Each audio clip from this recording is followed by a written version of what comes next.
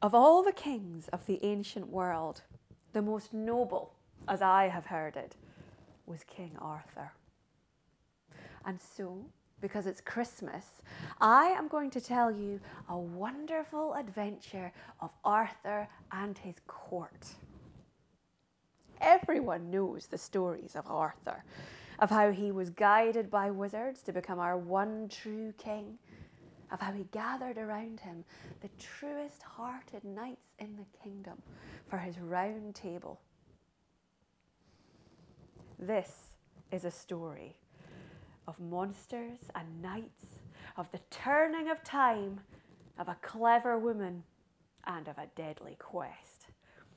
So, if you will listen to me for just a little while, I will tell it to you exactly as it was once told to me, because this is a story that has been told and retold many times over the centuries. It begins at Camelot, the court of King Arthur. Look around you and you can see all of his knights, tall and slender and strong, bowing like young birches to gorgeous ladies with their hair in ravels of gold and silver down their backs.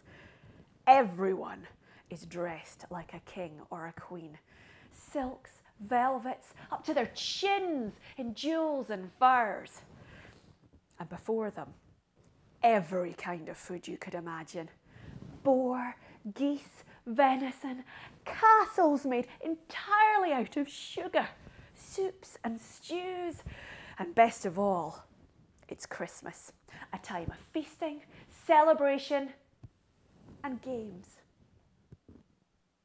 At the end of the high table will sit Queen Guinevere, quite the most gorgeous woman ever to walk the earth.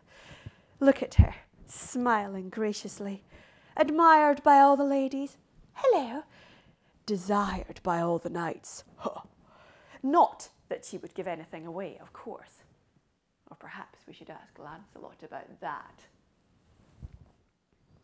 At the end of the table will stand King Arthur, a rage of energy. This is what they say he was like in his youth. He could not rest.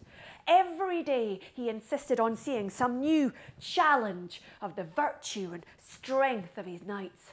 Until then, he would not eat. And so it begins. The door to the hall is flung open.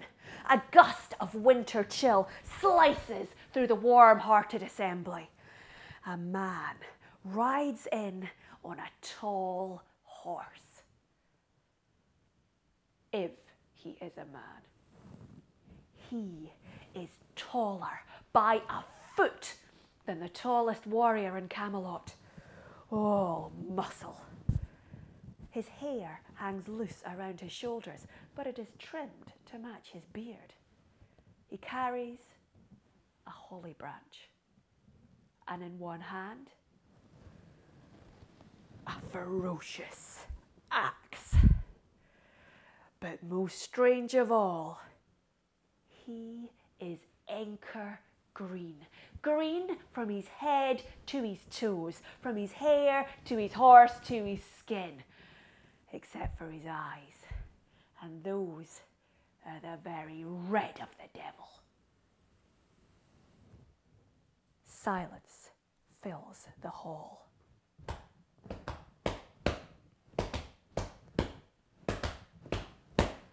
Until the horse and rider are stood in front of the high table, Guinevere and Arthur. Arthur, to his credit, does not flinch. He begins by playing the host. Sir, you are most welcome. I am Arthur, King of the Britons. Sit, and I will see to it that anything you wish is brought to you.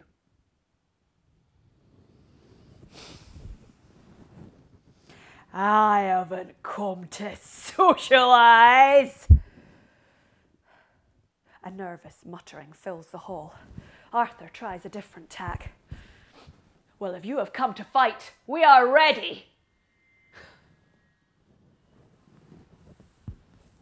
I'm not here to fight with beardless children. I've come to your nursery to play. Is there any man here who is brave enough to trade blows with me with this? And he hoists his axe high. Somewhere on a side table, an aristocratic brunette sighs and faints. I will give this axe to any man who is brave enough to take it from me. And I will kneel down and allow him one strike at my neck with it. But in return, he must come and seek me out in a year and a day. So, quickly then, who's my man? Eh? Eh? Eh? What? Is this really Arthur's court? Arthur's fury rises. He leaps from his place. This is an idiot's game, but if you want to play, let's play. Give me your axe. But one man is about to interrupt. A young knight, fresh-faced, golden-haired. He has seen some challenges, but he has yet to be tested in the way that he truly desires. Ladies and gentlemen, our hero, Gawain, nephew of the king. He has been sitting with Guinevere, sharing a love chat, because this is what Gawain is most famous for, his purity and cleanness of soul, but also the charm and honour of his conversation. Now he leans forward to speak to Arthur. Sire, allow me to take this challenge in your place. I am the lowest of your knights, and if this creature kills me, I shall not be missed. I beg you, grant me permission to rise from the side of your queen here without dishonour to her grace and beauty. Arthur nods. Gawain steps up and takes the axe. The creature squats, pulling the hair away from his neck. Gawain is not as big as the Green Knight, but he is still strong. He hoists the axe high and lets it fall. Ugh! The axe slices through the green flesh, shearing the bone. The head rolls to the floor of Arthur's court and to the feet of the lovely knights and ladies who kick it away with the toes of their silken shoes and leather boots. Blood pools in the rushes on the floor. How many times have these young people seen a man cut down like this, or in equally brutal fashion, and not get up again? But the Green Knight rises. With his powerful muscles, he propels himself up and lifts his head high. Be ready, Gawain, to seek me out in a year and a day.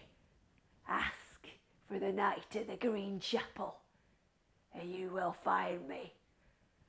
Or be forever known as the coward of Camelot. And then he turns his horse and gallops from the hall, the hooves striking sparks from the floor.